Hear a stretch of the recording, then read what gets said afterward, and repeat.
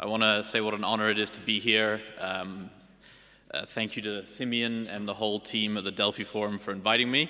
It's a great honor to be in such a special place to talk about these important issues. I am extremely impressed that these three amazing contributions were given off the cuff, so you'll have to forgive me if I read from a bit of a more prepared speech. One day I hope to have the ability to do that. So as we meet today, the world seems to be in disarray. The models and frameworks which have largely prevailed for the period since 1945 all appear to be under threat. For many years after World War II, the United States was not only by far the largest economy in the world, but also deliberately and proudly the most committed globalist country, determined to use its influence to promote international integration, to push for ever greater cross-border trade in every part of the world, and to be an active enthusiast for global and regional initiatives to tackle disease, reduce poverty, and more recently to cope with climate change.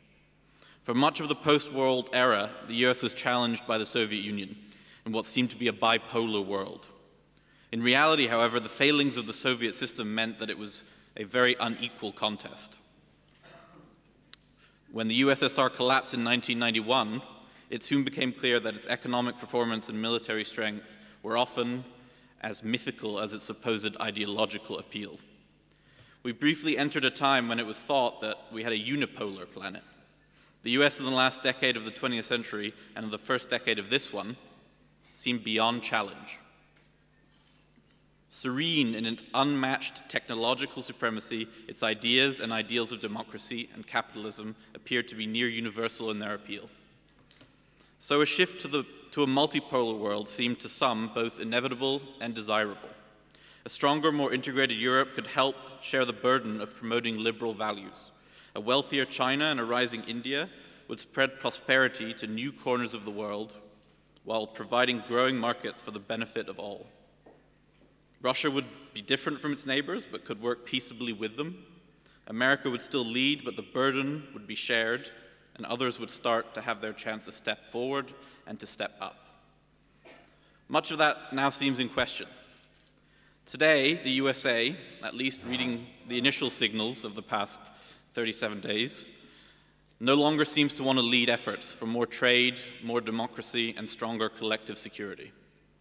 Russia appears far happier to do things on its own than to seek to lead the international community as a whole. Meanwhile, economic power is visibly draining away from the old NATO and OECD blocs towards Asia, whose governments still face so many pressing issues within their own countries and regions for whom a global leadership role is not, at least not yet, a practical or immediate focus. Far from moving towards a genuinely multipolar world, then, where several countries or blocs compete or cooperate to lead, we seem to be closer now to a world with no pole at all. As my friend Ian Bremmer calls it, a G0 world. Right now, if America steps back, it will create a vacuum, and from there, it is unclear what will happen. All this might amount to what Thomas Kuhn called a paradigm shift, a profound change in the underlying framework of assumptions which have guided countries, businesses, and individuals.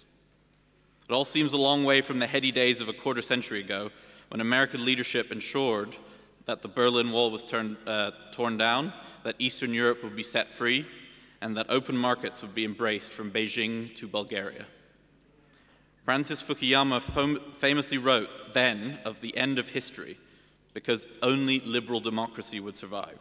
History has bitten back, and now even the US seems to question the virtues of open borders and markets, of internationalism, and of global communities. In recent weeks, I've traveled around the world and met people across different countries and continents who share a sense of deep bewilderment about how this has happened in the United States and what it might mean. In Colombia, where I was last week, where my organization Concordia hosted a summit that was attended by the sitting president of the country as well as all the cabinet and 3 former presidents, enthusiasm for the peace process is clouded by uncertainty of whether the US will contribute financially to help pay for a better future. Here in Greece, an absence of American leadership to promote global financial stability is obviously a major concern. In Mexico, people are still stunned and uncomprehending about what is happening in their northern neighbor and what this may mean to their family and their working lives alike. If this sounds at first like a criticism of the United States, let me be clear. I am, and always will be, an unambiguous fan of America. It is without a doubt a force for good in the world, and over the last 100 years has been the single greatest positive force acting upon human destiny. So I'm very far from being someone who wishes America ill, still less one who rubs his hands at evidence that it may want to step back from its position of global predominance. Quite the opposite, in fact. When the US is strong and engaged, it has spread peace, prosperity, and freedom. It has helped clean our shared environment, increase the liberties and life chances of disadvantaged groups in every kind of society, and has led our species to new pinnacles of technological achievement. The world benefits when America leads, but so do Americans. The US enthusiasm for free trade has made it possible for American consumers to enjoy the highest standard of living in the world. When a Walmart customer in Michigan buys an orange, or a resident in Florida gets a large screen television for their home, they benefit from a truly global supply chain which works across countries and continents, and which is good news for everyone involved. When America built and defended NATO, created alliances in Asia, and reached out to form partnerships with its neighbors in Canada and Mexico, it safeguarded its own families and homes just as much as those of its allies and friends. In the long run, my view and the view of our business and our family shall always be, don't bet against America. It is a country with a people who have always come through and always grow stronger in time, and they have a unique ability to adapt to circumstances that has been seen throughout its history. But what about the short term? What can those of us who believe in openness and liberal values do right now? The most immediate task I suggest is to make the messages for our viewpoint as clear, direct, and engaging as those are on the other side.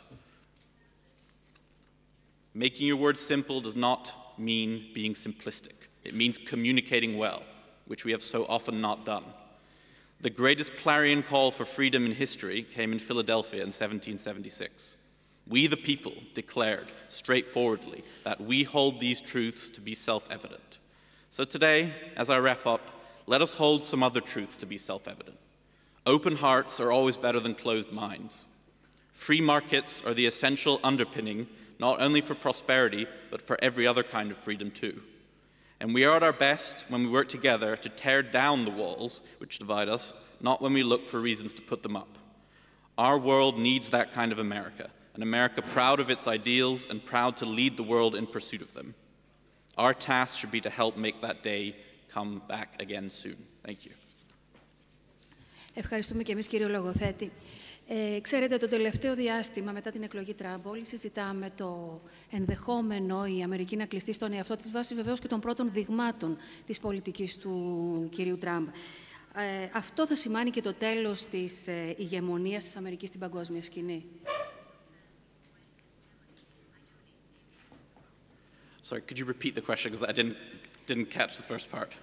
Μετά τα πρώτα δείγματα, λέω, της πολιτικής του κυρίου Τραμπ μας κάνουν να συζητάμε άπαντες, αναλυτές και μη, τον κίνδυνο η Αμερική να κλειστεί στον εαυτό της.